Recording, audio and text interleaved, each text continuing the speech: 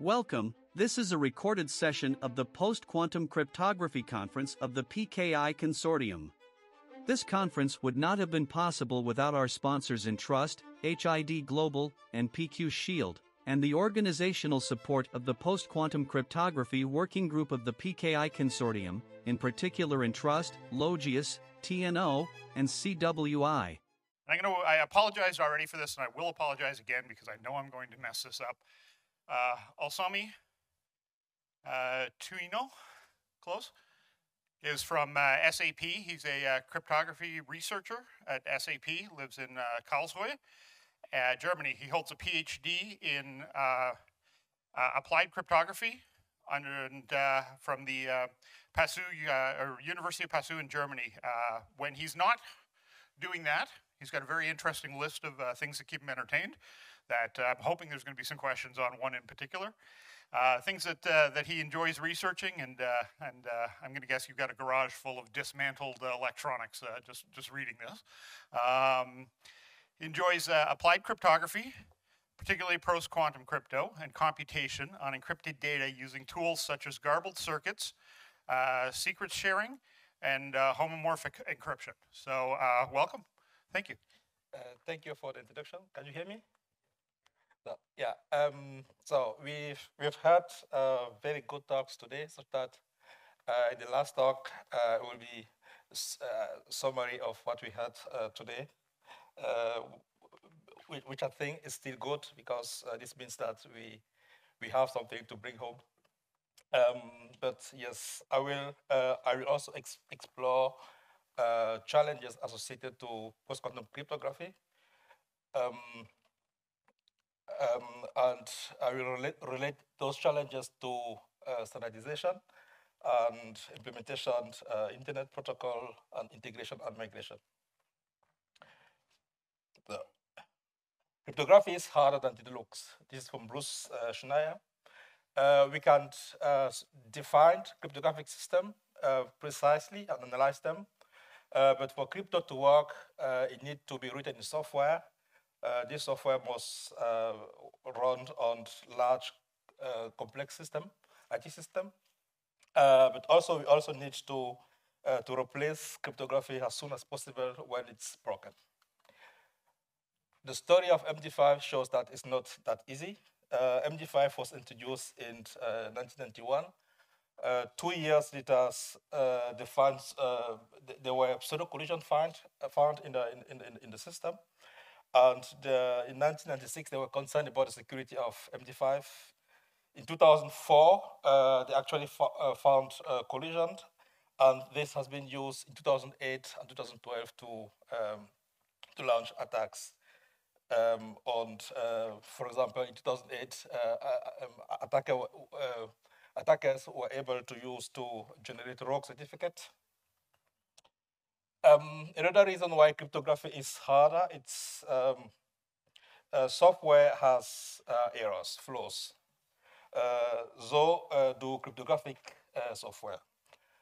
For example, PS3 or Infineon has been hacked because there was flaws in the key generation algorithm in the key generation algorithm for ECDSA and RSA. That the adversary used to recover the private key. So now ECDSA and RSA are used in the internet by enterprise to secure emails, to secure web server, VPN, and so on.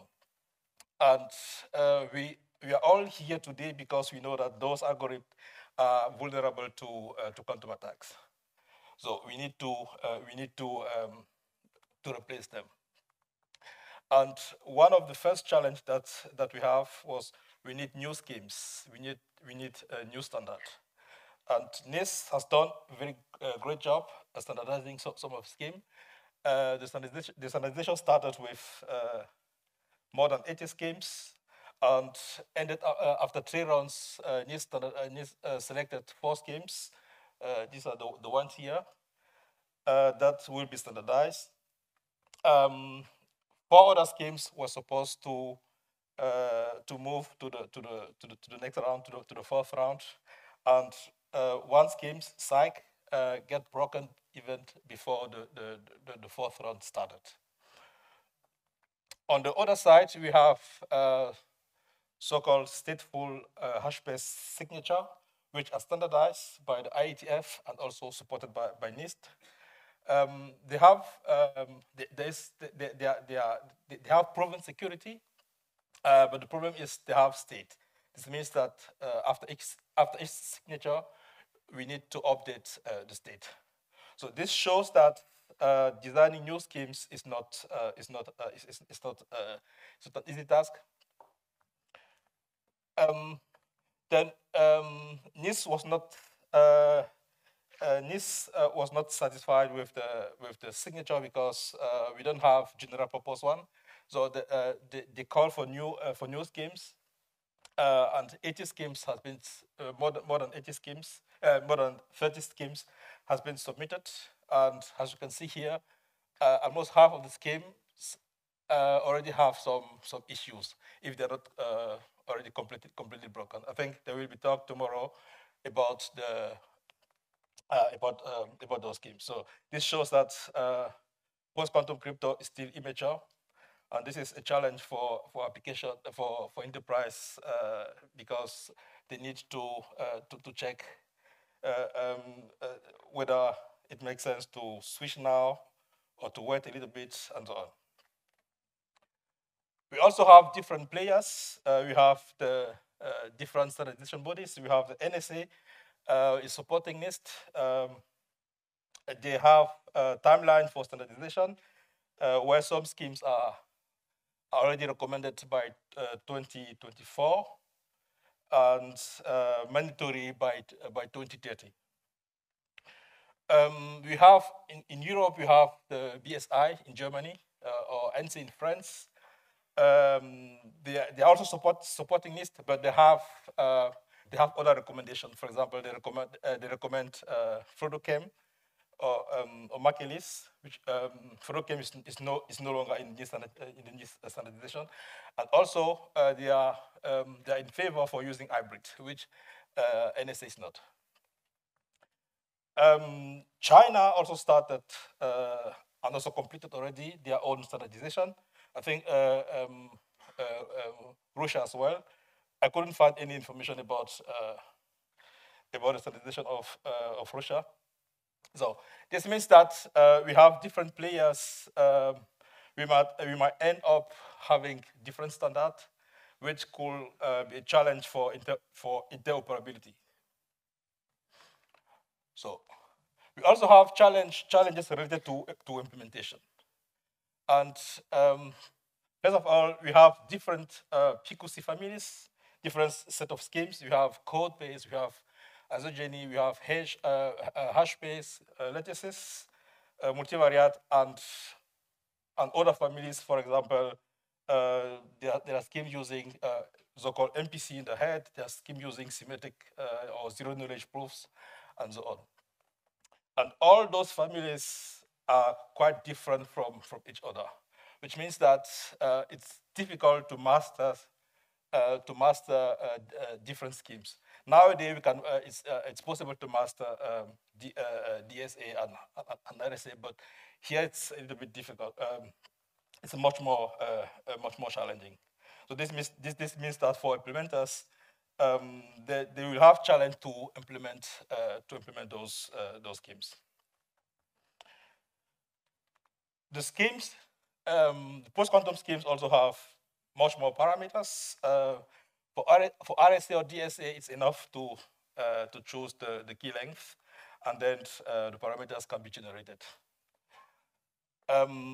For DSA, it's similar. One of the parameters can be the hash function, but it's not used for generating the keys. It's used later for the signature.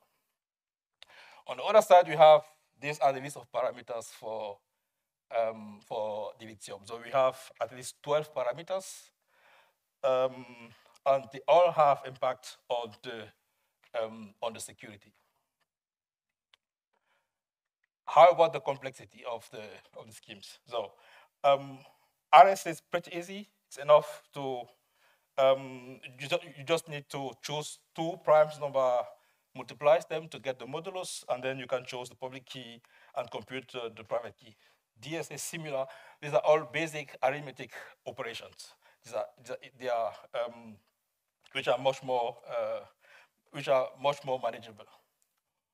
On the other side, this is how the key generation of dilithium looks like. So in the specification, NIST put this algorithm where some of the functions, some of the methods are not shown in the slide, but they are defined in the standard. And you can also see that the public key and private key are much more complex. They have much more values and so on. So if it's easy to have flaws in software for the key generation of RSA or DSA, as explained in the beginning, then in the case of dilithium, it's even more difficult. And we heard today that Falcon is even more complicated to implement. So we also have protocols. So when you have schemes, we need to integrate these schemes in Internet Protocol. We all know the protocols, TLS, SSH, and so on.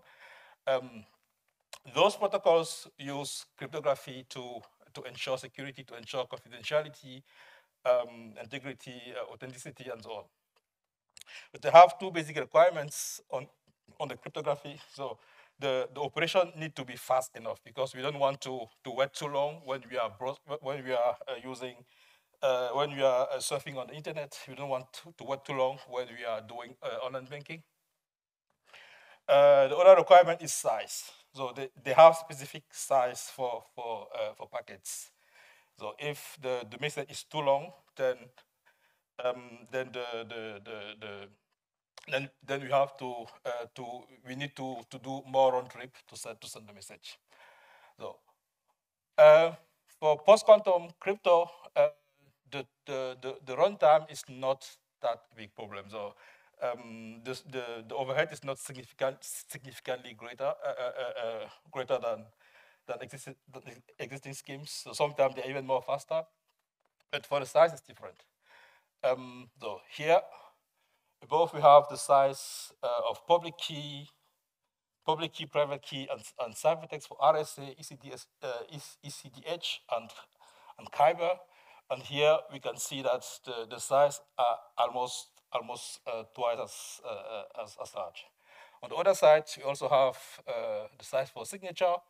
On the top, we have RSA, ECDSA, and here we have Sphinx. So you see here how large is the signature of Sphinx. Dilithium is recommended for TLS, but we see that the size is still very large compared to RSA and ECDSA.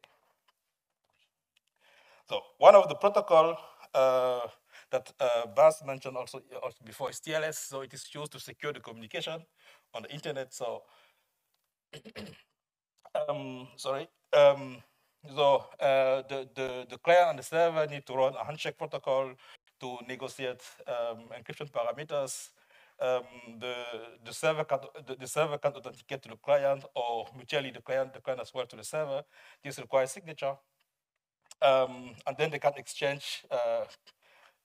They can run a key exchange or key encapsulation to exchange symmetric keys.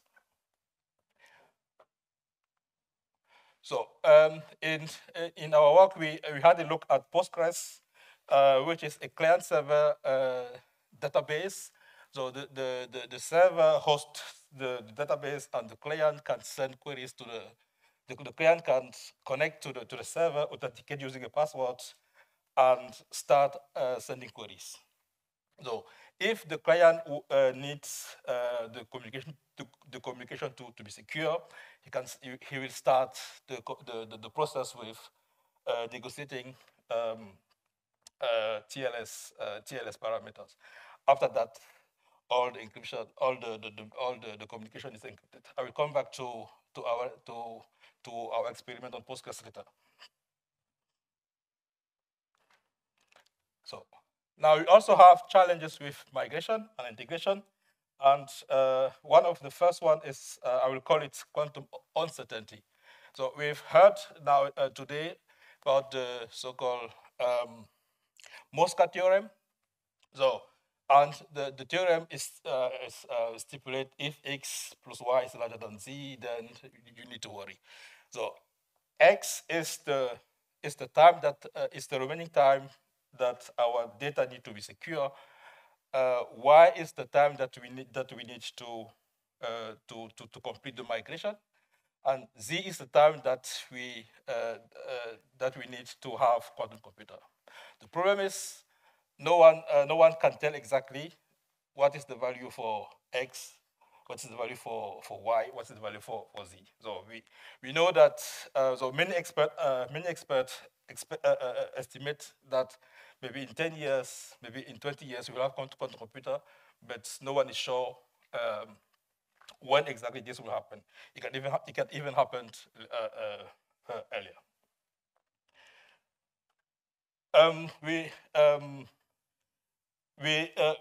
We saw that post-quantum crypto is immature, so schemes have been broken. Even they were considered to be promising schemes like Psych or Rainbow. Therefore, the recommendation is to use hybrids. So this is combining pre-quantum and post-quantum crypto. This means that for key encapsulation, we do RSA or Diffie-Hellman and Kyber, and then we use a chem combiner, for example, a KDF to combine the generated keys. For signature, we need to sign the message, the document or the message or the certificate with two signatures, one with pre-quantum and another one with post-quantum. Now, the problem here is so even if we can compute this operation in parallel, we still need more energies to do this computation. And also, key exchange requires sending the public key from the client to the server. So which means that the overhead of the communication is larger for hybrid. And for signature, we need to send two signatures and two sets of certificates. So there are more challenges. For example, crypto agility. So now the application that we have now that relies on crypto were not implemented with crypto agility in mind. For example, algorithms are hard coded in the source code, or crypto parameters are hard coded in the source code, such that it's not possible to switch to new schemes without disrupting the system. Another one is crypto inventory. So before we can, so we've heard about crypto inventory a lot today. Before we can migrate, we need to know where is crypto, what crypto, which which security level, and for that we cannot do that manually. We need appropriate tools to automate this kind of computation, which I'm not sure that we have now. So there are also new requirements from the post-quantum schemes. So some schemes have decryption failure, even if the probability is very slow. It's very small, but still they have decryption failure. Some schemes have state, which means that the private key needs to be updated after each signature, and we also talk about the size. Now going back to post-quantum to Postgres. So as I said, it says Postgres is client-server database. So in the architecture of Postgres, there is a backend interface for the server, and there is a front-end interface for the client. And both rely on OpenSSL to perform cryptographic operations. So what we do, we use a version of OpenSSL from the Open Quantum Safe community. So the OQS community, they have a Leap OQS library where they integrated all algorithms that are under standardization at NIST, and the build on top of the integrated this library in some existing cryptographic library like OpenSSL, OpenSSH, and so on. So we thought that using this version of OpenSSL will be enough to make the communication between the client and the server, the Postgres client server, secure. Turns out that it was not that easy. For signature, we just needed to configure the system properly and generate appropriate certificate. For key exchange, it wasn't the case because Postgres specifically requires to use ECDH, so elliptic curve Diffie-Hellman, and this is hard coded in the source code of in the backend interface and in the front-end interface. So therefore, we needed to. So as I said before, we didn't have any crypto discovery tools, so we needed to reverse engineering to detect where is elliptic curve in the code, and then to make the code to allow the code to accept other key exchange algorithms, and then we were able to perform some evaluations that you can see here. Though this is a comparison between ECC and quantum safe in the LAN setting, and you can see here, for example, in the middle here, that dilithium and kyber they are pretty fast compared to the pre-quantum, and even for larger security level, they are even more faster. The situation in the LAN is different. So in the LAN, dilithium and kyber are no longer faster. Sometimes even they are slower. So for larger security level, they are slower. We suspect that this has to do with the larger communication size that you can see here. So here at the bottom we have ECDH and RSA, and on the top we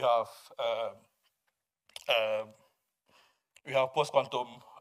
We have TLS with post-quantum security. So we expect that because of the size of the communication, we need the handshake connection needed more round trip, which resulted in the worst performance in the LAN setting.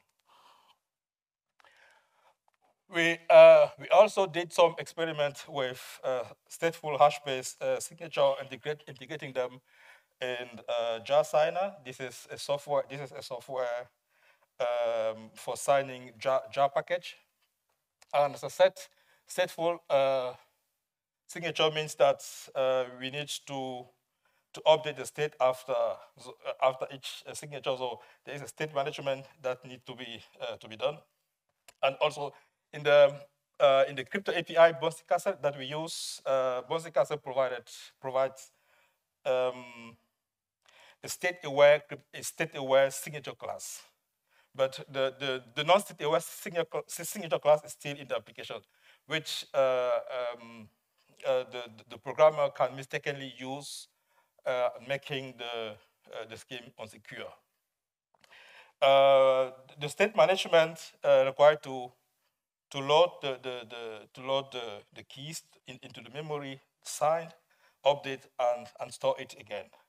But the problem is if a software bug or a mistake happened before it is saved, then the state is not updated. So these are some kind of challenges that programmer can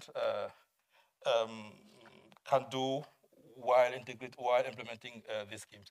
So we also had problem with hard-coded algorithm, and other problems related to serialization, which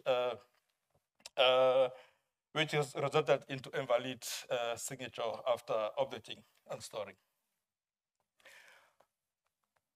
So my takeaway from this talk is so we have challenges related to standardization. There are different players which can lead to different standards and can lead to interoperability problems. We have the post-quantum crypto is still immature. At the implementation level, the schemes are complex. They have too many parameters. Algorithms are complex. The diversity is good for security, but it also means that the effort of implementing them is also is greater. At the internet protocol level, we have requirements for runtime and for packet size, which could be challenging as well. The integration is also, there are also challenges.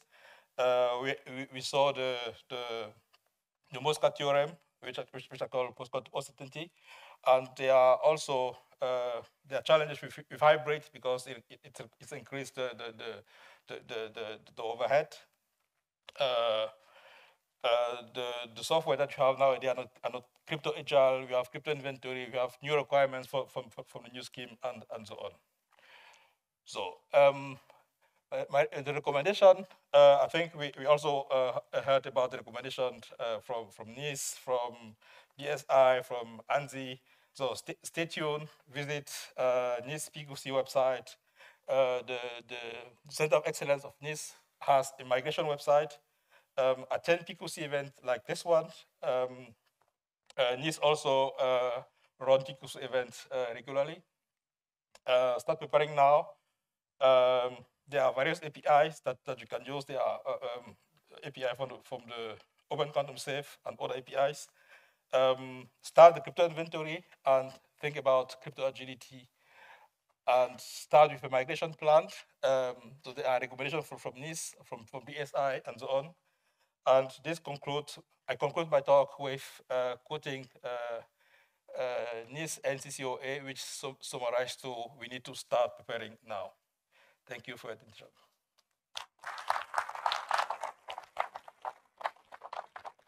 Thank you very much. Any questions in the room? The magic cube follows. Everybody wants to hold the magic cube, so everybody has to come up with a question, right? Thank you very much. I think my question is your experience around API supports for the PQC methods. So there are a lot of methods available, but are the API supports available for those things? API available for what? For doing the encryptions and the method you did for the Postgres.